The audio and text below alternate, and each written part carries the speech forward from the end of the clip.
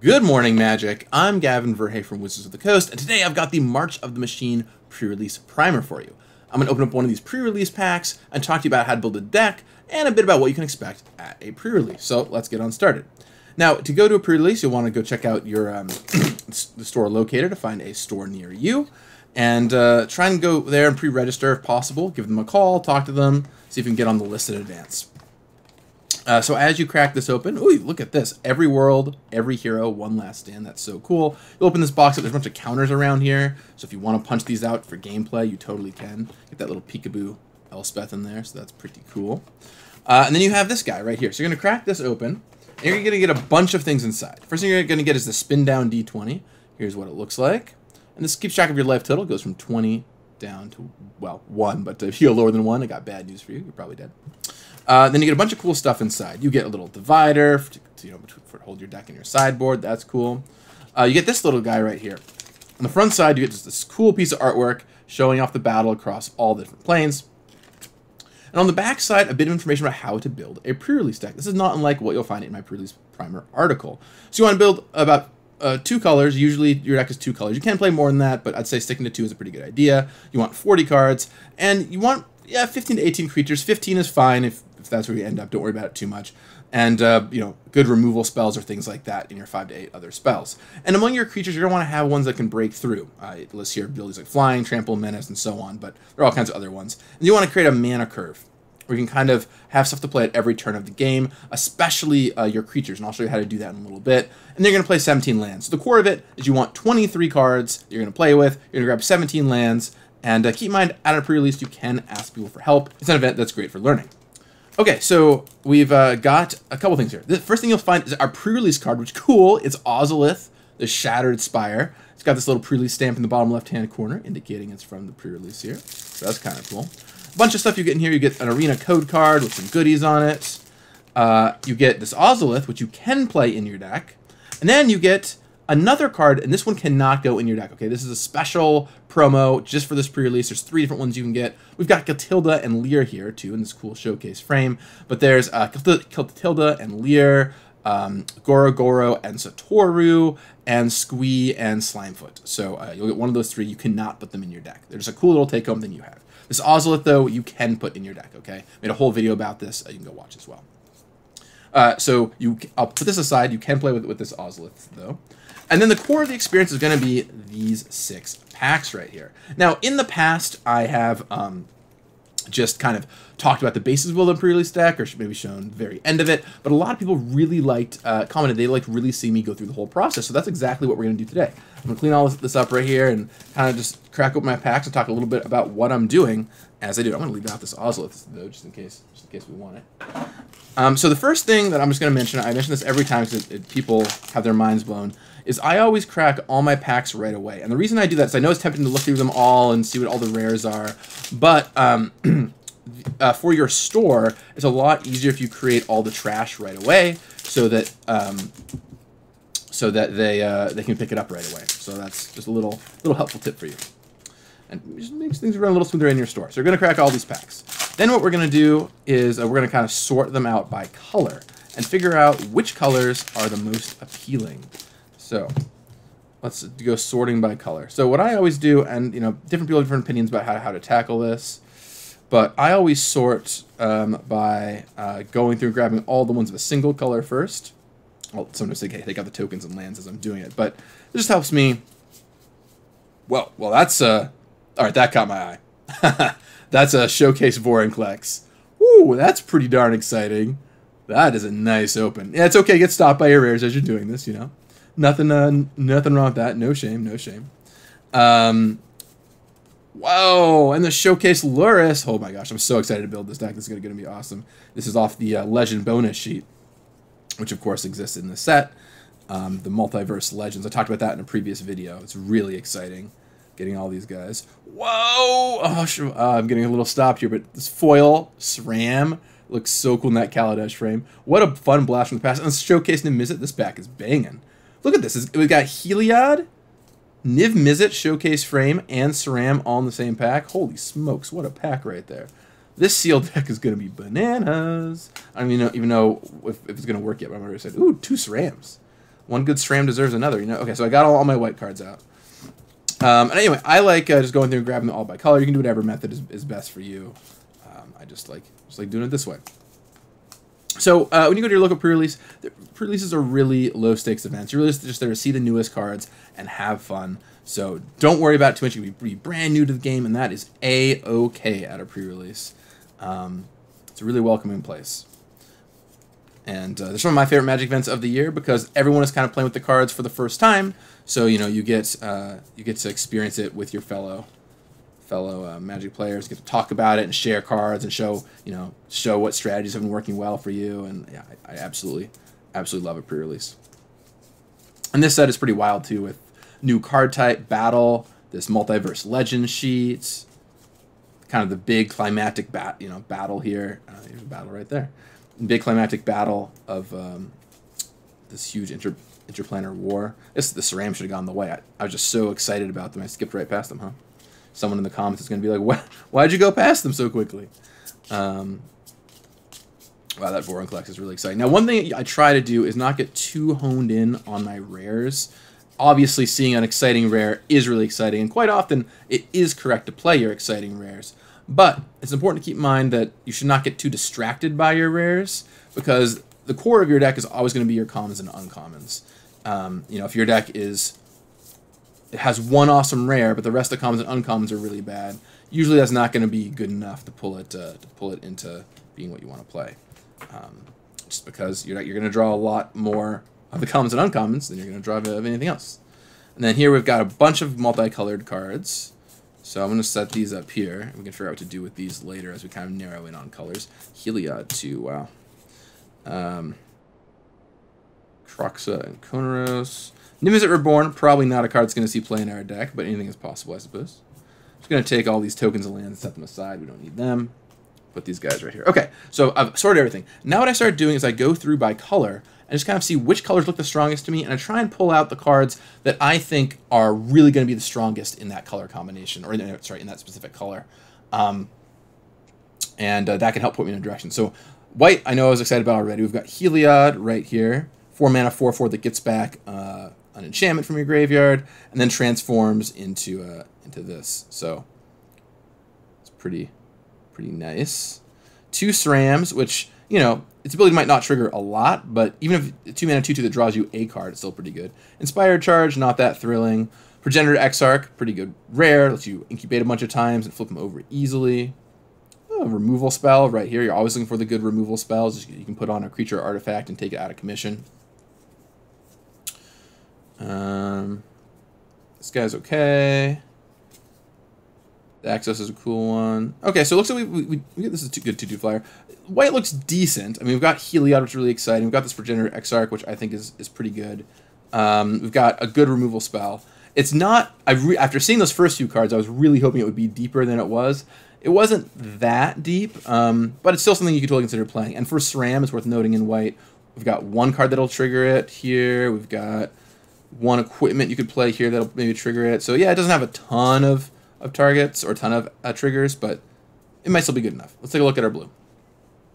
So we've got, this is pretty good as a 2 mana 2/1 flyer that transforms into this guy. And keep in mind, you can play these guys, and you often will play them off color. You can activate these by 2 life, which is pretty easy to get to.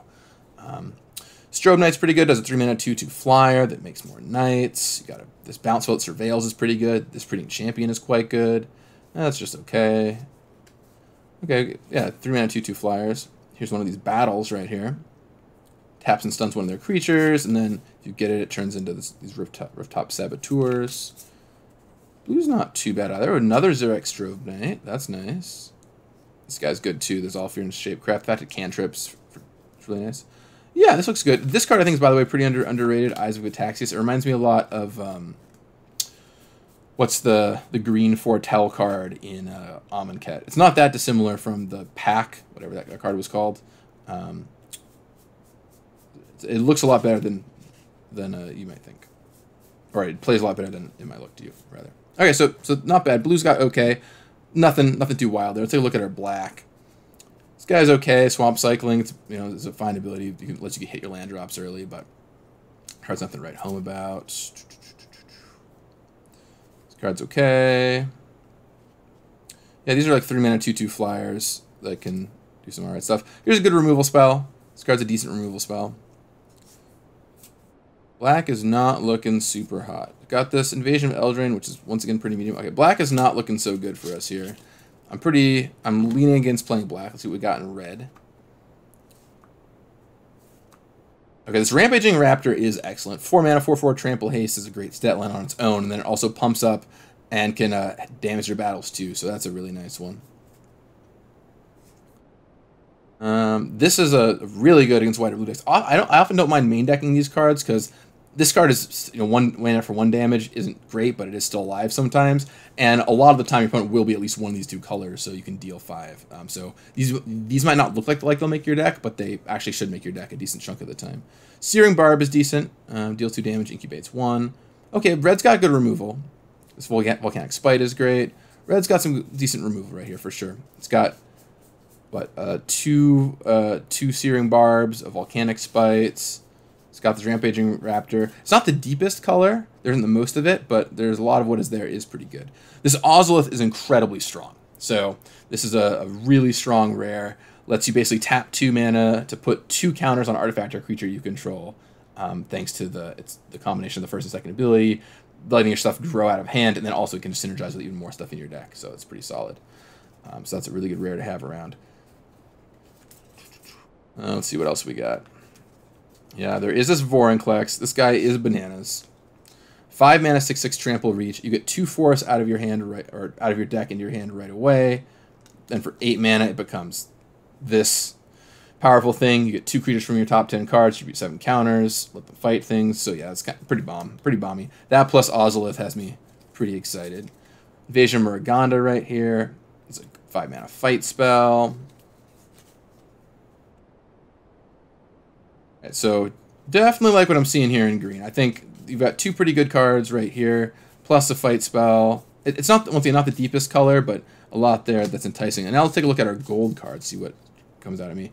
Invasion of Moag is really nice. Green-white is a +1/+1 counters deck, and this card fits into it if you're that strategy, but also if you're not. It's really good. Nimizet Reborn, I mean, awesome card. Really unlikely to make our deck. Kroxo and Kunaros is quite good. I mean, 6 mana, 6/6 Vigilance, Manus Lifelink is already pretty attractive on its own in limited. But getting the 3 colors could be kind of tricky. So I wouldn't expect that to happen. Invasion of Kylum is good if you're playing it. Lurrus is, of course, excellent.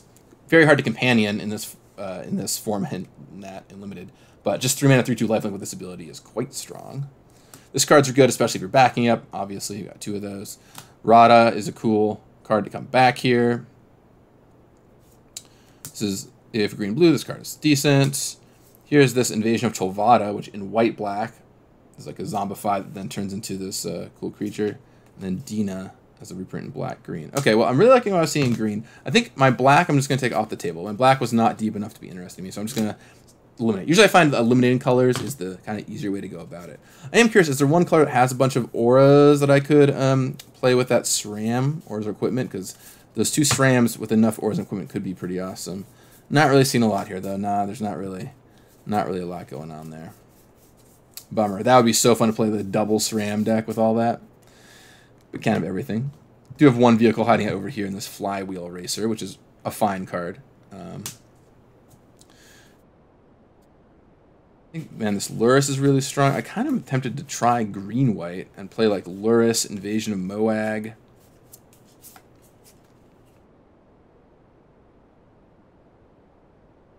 Also imagine white-red with the double Mirror Shield Hoplites and this Invasion of Kylum. There are these 3 mana fixing lands too, although I don't know that we're gonna end up using any of them. I mean, a lot of these cards are pretty decent. I mean, there's only a few things that super grab your eye, but here, you know, like I said, evasion is always super crucial, and man, in blue, check out like this evasion package of flyers. You've got a bunch of these Xeric Strobe Knights. You've got 2 Xeric Strobe Knights. You've got 2 Preening Champions, which are all excellent. And the Skyclave Aerialist as a 2 mana 2/1 flyer. And I really like this Eyes of Gataxias. I think it's a lot better than it looks. Right, incubate 3, like 5 mana for a 3/3 and drawing a card. Doesn't sound that awesome, but then you're like, oh, it's Kavu Climber, which is a fine card to play. So Tough decisions. And then, what would you do? What do you all think out there right now? All right, well, I think what we're going to go with, just because it looks the most fun, is I do want to play green. I got Vorinclex and Ozolith. The rest of my creatures are decent enough. And this is a case where I'm using the bombs as kind of my tiebreaker here. I think we can make these cards work for us. Do a lot of really good work for us.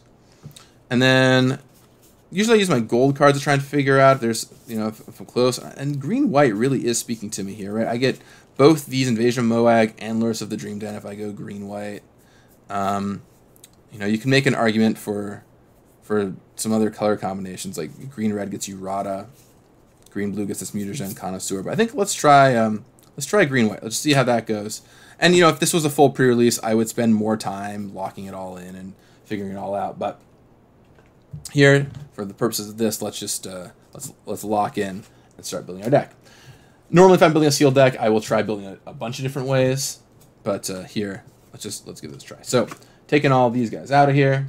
I took all these lands out over to the side, taking all these creatures out over the side. Yeah, you could consider a splash potentially, depending on your deck, but you could potentially splash in red if you wanted to off of this Rugged Highlands. It's half on color. But let's just try and build a nice 2-color deck here. And I think I'm probably not going to end up playing these guys, so I'm going to put them over to the side. So what I'm going to start by doing is lay all my creatures out in mana curve order. And when I say creatures, what I really mean is cards I'm going to play on the turn I have that much mana for. So you'll notice that, for example, the creatures, this guy's foil, so it's kind of glaring in the camera here, my apologies. But this isn't a creature, this is the Ozolith, the Shattered Spire. But it does cost 2 mana, and I will play it on second turn if I have 2 mana, so it goes down here. Whereas spells that I'm not going to play on that turn, like Arachnoid Adaptation, I would put down here in my bottom row. Also, as I'm going through this, I'm going to just take out any cards that I think aren't great fits for the deck necessarily. So, normally Crystal Carapace is a card I would cut pretty early, but with the double SRAM, gets me potentially interested in this, so I'm going to keep it out here and consider it. These are more of maybes. This Invasion of Morganda, though, I think I will probably end up playing. Serpent Blade of Silent. And keep in mind, you can always back up. So these creatures with backup, this new backup mechanic, they can target themselves. So this is a 3-mana, 3/2 Death Touch. I can also spread it around, which is really nice. I may end up not playing it, but it's a card I'll certainly consider. This gives you Overrun Pest. This is sort of like 3-mana, 2/2 get a land, which is always really nice. Here's our double SRAM. Here's our Realmbreaker's Grasp. Here's Heliod. Gonna want to play all those. 4-mana, 4/4 is a pretty good rate. So I think that this Regenerative Exarch I'm probably going to cast on 3 mana at the most coming in. I could also imagine casting on 5, so it kind of jumps between these 3 and 5s. But I can see casting on either. Inspired Charge I think is unlikely to make this deck, so I'm going to just leave Inspired Charge off to the side. This Alabaster Fire. Inspired Charge I like the most if you're really going wide and you're really aggressive, but I think our deck is not doing that. This Core Halberd is actually pretty good. Doesn't make every deck, but with double SRAM, it's definitely going to be in the running here. That SRAM just really exciting stuff.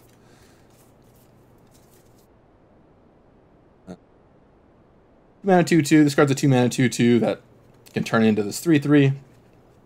It's okay. I don't know if we're going to have enough counters to make it awesome. We've got Invasion of Moag, a little bit of backup. I'll put it down, I'll consider it, but the card's probably going to get cut. This is 5 mana, gain 5 life, incubate 5, so really it's 7 mana before you get to your creature, so I'm not so hot on this Tangled Skyline. I'm going to pull that off the side here. Seed of Hope gets you a permanent back. You mill 2 cards. It's okay. It cycles for a land. I think we're probably not going to play it. I'll put it back of the stack. This is Double Strike, which is really good if you have a lot of ways to pump it up. We've got one way here. We've got Ozolith. We could consider it. I don't know if it's going to make the cut. This is 5 mana, 3/4 flyer at base with backup. You can back up something else to jump it for a turn. You can consider playing that card. This is essentially 5 mana for a 4/4 Vigilance, except either other Phyrexians running around, and you can spread it out across 2 turns, so maybe, probably not, but maybe. This guy's pretty decent, though. This includes targeting their stuff, so if you fight or Realmbreaker's Grasp or something, this will trigger. This is a good combat trick. This is a decent card, but the white does make it a little tricky to cast. This card's all okay. You can play it, and then on turn 4 you can spend 4 and have a 4/3 ready to attack. It's okay. It's not my favorite. I like the Sky Warden. That card's nice. And then this card I think is actually better than it looks because it just blows up so many things. Artifact, battle, enchantment, creature with flying for 2 mana hits so much stuff. And then I think we're probably not gonna play these. This Vengeant Earth is like kind of interesting as a combat trick. Like kill off their stuff. Maybe because they're that Seed of Hope. I'm not gonna make the cut. So we're looking for 23 playable. So we lay out all the cards. You've got my spells down here. It's debatable if Invasion of Moog should go up here or go down here. This should go up here because I'll play it on turn 1 a lot of the time. I'm gonna leave it down here though because I don't know that I'm always gonna play this on the 4th turn. I'm sorry for the glare on these cards. I apologize. Let's count how many we have. 1, 2, 3, 4, 5, 6, 7, 8, 9, 10, 11, 12, 13, 14, 15, 16, 17, 18, 19, 20, 21, 22, 23, 1, 2, 3, 4, 5, 6. Okay, so this tells me we got to cut 6 cards to get down to 23. So things I'm going to start looking at are where do I have too much stuff, and then kind of cut from there. So looking at my deck, I've got a lot in the 2 and 3 drop slot, a lot in this early slot here. Of course, in the 2 and 3 drop slot, green-white deck are going to be more aggressive, so you want to have a curve like that, but we can probably do to cut it down a little bit. So I think we can probably at least look at cutting at least one of these 3 drops. It's not going to be Luris. It's not going to be this 3-mana 2/2 flyer that helps transform you incubator tokens. It's not going to be this Progenitor Exarch. It's not going to be this Overgrown Pest. So I think these are the cards that are potentially on the chopping block here. I think that this 1/3 Double Striker is not going to be quite good enough. I don't have enough ways to pump it up, I think, to make it hit. So we're going to get rid of Billy Rider. The Serpent Blade is Salient. 3-mana 3/2 Death Touch is not a card I'm stoked about. Putting the counter elsewhere. I don't really have any combos with it, so I think this can potentially go. And then Phyrexian Awakening could see keeping this. How many other Phyrexians are in my deck? Because it gives all of them. It's 1, 2. When this transforms as a Phyrexian, 3, 4. Although the Converter Beast having Vigilance is not really doing a lot for me. 5. That's also not doing a lot for me. The Incubate tokens have it. I guess that the Vigilance on it is pretty relevant. Okay, I think I'm into keeping the Phyrexian Awakening here for now. On 2 mana, I like Ozolith. I think I do want to play both these SRAMs. I've got 1, 2, 3 ways to draw off of it. Not the most. I should probably consider bringing that vehicle back, just so I can draw off of SRAM, and it's a decent 2-drop. Can help accelerate you a little bit, get you up to your 4s. I just think that, if SRAM can draw you 1 card, you're already doing great. If it draws you 2 cards, you're in really good business. And you just don't have to, you can just leave it around on the table and not trade it off. So I think we're going to play this Alabaster Host Sanctifier. Daxos is just a little hard to get into play sometimes, but he's probably okay. And then I think the Sunblessed Guardian is going to be the cut right there. And I think we're also probably going to cut this Dune Shaper. So let's see how our card count looks now. 1, 2, 3, 4, 5, 6, 7, 8, 9, 10, 11, 12, 13, 14, 15, 16, 17, 18, 19, 20, 21, 23. So we're 3 cards over where we want to be. We're a little light on removal, but I think I will cut this Vengeant Earth. Even though it's an okay trick for leveling your creature up to a 4/4 and potentially hitting a land to kill off one of their creatures. I don't think it's quite what this deck wants to be doing, so I'm going to cut that. This Crystal Carapace is definitely weak, but I think with the 2 SRAMs, I do want to keep it around in this deck. Normally, I would very much cut that card, though. I think we want this combat trick right here. Maybe it is the Phyrexian Awakening that goes. Oh, it's always so tough when you get down to the last couple cuts, How many triggers do I have for this Tiller of Flesh? So it has to be a spell that targets. So this battle, even though it targets when it comes into play, it's not a spell targeting. So we've got 1, 2, 3, 4, 5. Yeah, that's going to be enough to make this guy worth it. If you can incubate even 1 time off him, that's pretty good, I think. It might be this Atrax's Fall or this Angelic Intervention that goes. I'm going to cut this Intervention. It's a decent combat trick, but I think that this Arachnoid Adaptation is going to be enough of a trick, and I wanted most of you playing the board here. So we're going to cut that. And is there one of these 4-drops? Like this Converter Beast is okay. It makes a 5/5. You have to pay 2 mana for next turn. But you get a 0/1 out of it. I have to cut, what, one more card? 1, 2, 3, 4, 5, 6, 7, 8, 9, 10, 11, 12, 13, 14, 15, 16, 17, 18, 19, 20. You have to cut only one more card here. I don't know. What do you all think you would cut? So I'll tell you what I'm thinking right now, which is that Atraxas Fall is on the weak side for sure. It's only good in certain decks. A lot of decks do have battles lying around or things to hit with this. But I think we're low enough on removal that I do want to keep it. So the other two cards I would consider cutting are this Phyrexian Awakening and this Converter Beast. And I think I want this Converter Beast around. Just, you know, it doesn't block right away. The 5/5 you make doesn't block right away, but it does let you transform and start attacking it. It's really good if you curve the Attentive Skyward into the Converter Beast. So I think I want this, which means that I guess Phyrexian Awakening is the card to go. The other option is maybe this Golden Scale Aeronaut. It's a little pricey, 5 mana, 2/3 flyer. Maybe that's the cut. Maybe it's this Aeronaut. I could go either way on here. I guess I'll value the cheaper card here a little bit. This is also, you can play at 5 mana if you want to. So I'll cut the Aeronaut. Our deck's pretty low to the ground, pretty low curve here. And this Crystal Carapace is certainly the weakest card in my deck, but just with the 2 SRAMs, I think it's worth playing. And you can definitely get some people with this card, just putting it on your flyer and going to town. And if you cantrip off SRAM, all the better. So anyway, that's one example of how I build this deck. Now, of course, now that I've built this version, the green-white version, I'm looking at it like, well, I could imagine swapping the green out. I mean, this Vorinclex is really good, don't get me wrong. This gold card is awesome. Ozlith is really good. But maybe I'm like, well, I kind of want to go into red and get all that removal. And that's part of the fun of the deck building process. At a pre-release, you're going to have tons of time, so make a roll at it, and don't be afraid to take the time to build the deck you want to build. But that's what I got for you today. Quick little primer on how to build a pre-release deck. And note that I've got a good curve here with 2 drops, 3 drops, 4 drops, and 1 5-drop. Normally I think you'd have another 5-drop or 2, but so let's play in all turns of the game. This can also be played on turn 5 pretty effectively. But anyway, that's an example of how to build your sealed deck, and hopefully you found it useful. I'll talk with you again soon. And until next time, may you have a fun time getting ready for the pre-release. You got this!